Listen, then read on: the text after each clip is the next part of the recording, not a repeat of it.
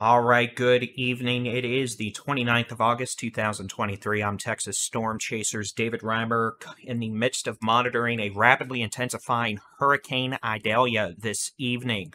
Just pop on over and take a look at the latest satellite imagery and information from the National Hurricane Center. Idalia has now strengthened to a high-end Category 2 hurricane with maximum sustained winds of 110 miles per hour with higher wind gusts. The extent of the hurricane force winds only go out about, let's see what they've got it at now, 25 miles. So the hurricane force winds with Idalia are actually fairly compact near that developing eye that we're seeing here pop out on infrared imagery. Idalia continues to rapidly intensify tonight. The minimum central pressure has fallen now to 958 millibars, or 28.29 inches of mercury. The lower the pressure goes, the more intense the hurricane is becoming. And this has been falling very quickly tonight.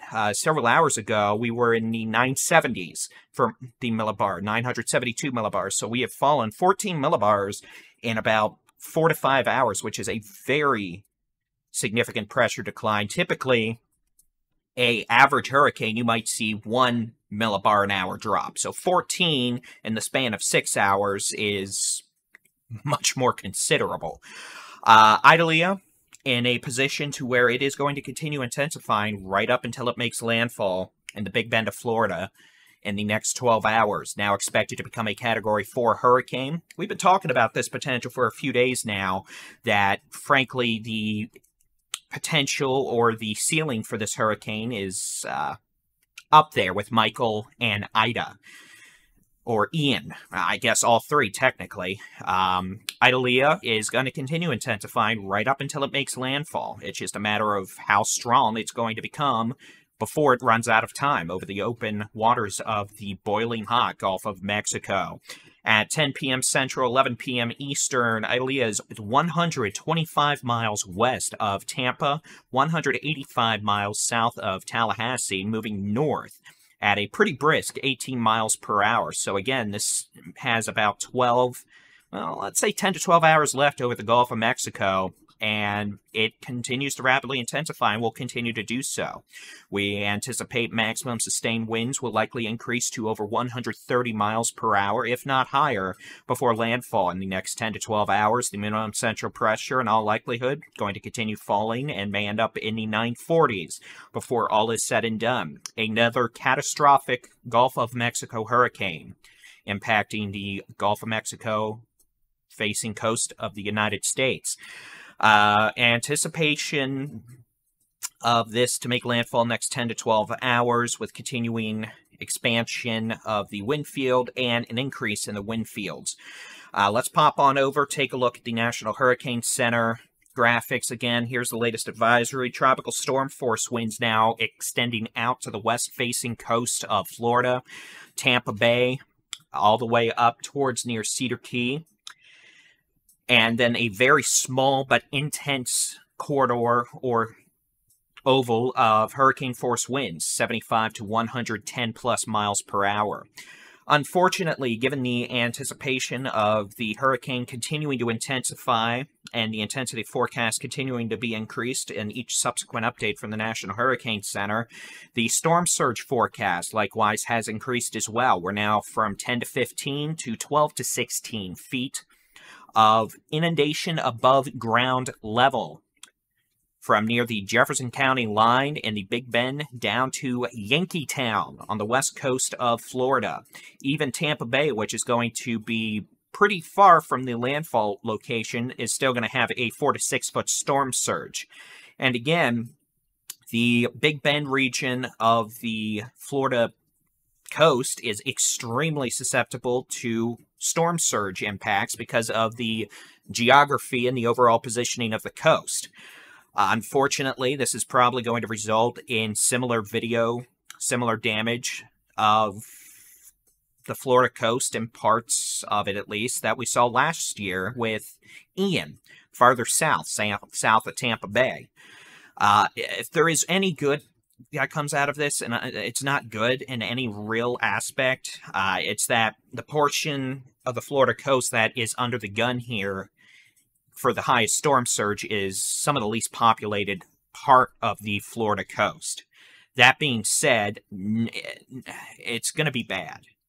Where this thing comes ashore, it's going to look like a bomb went off, unfortunately. Whether that ends up hitting towns or it's a rural area taking out forest.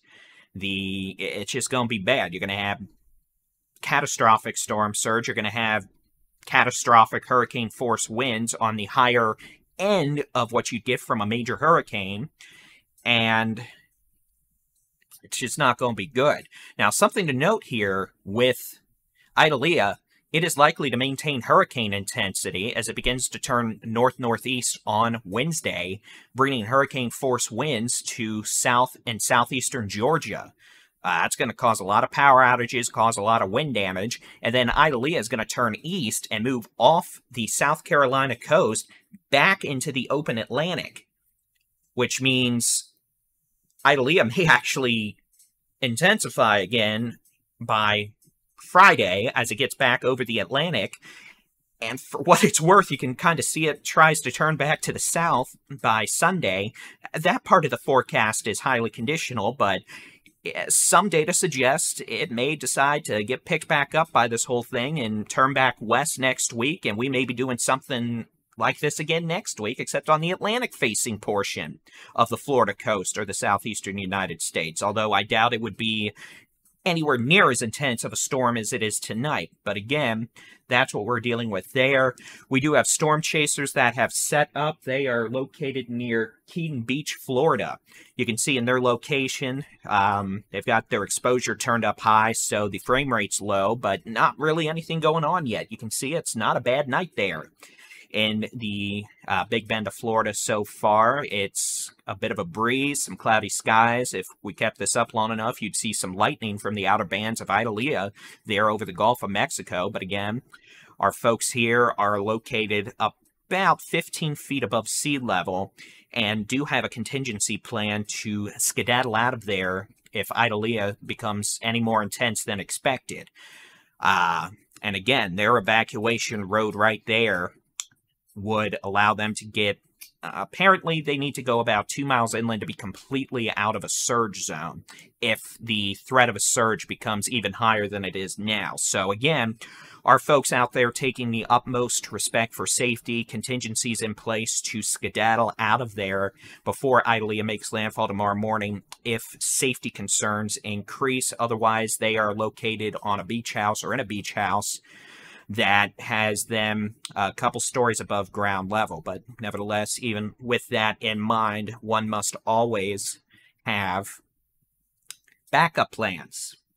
So again, 10:20 p.m. Central, 11:20 p.m. Eastern Time, a rapidly intensifying, nearly major hurricane Idalia on the cusp of becoming a Category 3 major hurricane tonight as it continues to move north quickly towards a catastrophic landfall tomorrow morning in the Big Bend of Florida. Storm surge over 16 feet possible. That means 16 feet above ground level with battering waves on top of that surge.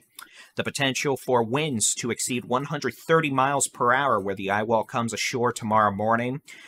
6 to 12 inches of rain across northern Florida, Georgia, South Carolina, North Carolina over the next several days as Idalia moves northeast and then eventually makes it back out into the open Atlantic by Friday, with the potential for that to result in intensification again, and we'll see. We might have a second landfall from Idalia sometime next week if it does end up turning back west towards the United States.